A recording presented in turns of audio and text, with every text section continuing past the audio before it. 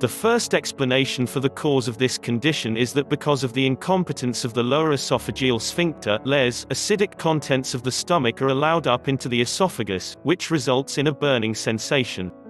The LES is a valve that is found at the lower end of the esophagus and separates it from the stomach and its contents, but when this valve becomes dysfunctional, it allows the acidic content of the stomach to be regurgitated into the esophagus.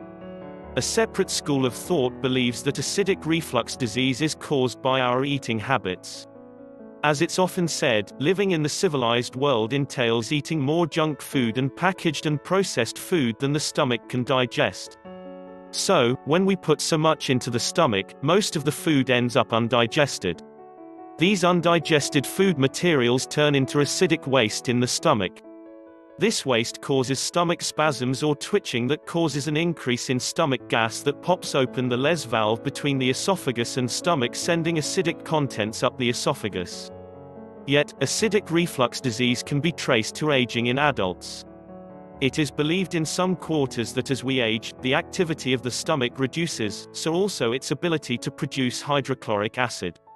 The reduction in the stomach activity and acid content of the stomach creates a breeding ground for infections which in themselves cause stomach pain and acid production, leading to further symptoms of acid reflux.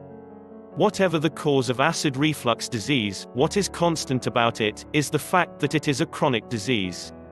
Most medicines, which inhibit production of acid in the stomach, only help to relieve the burning effect and other symptoms and not actually cure the condition.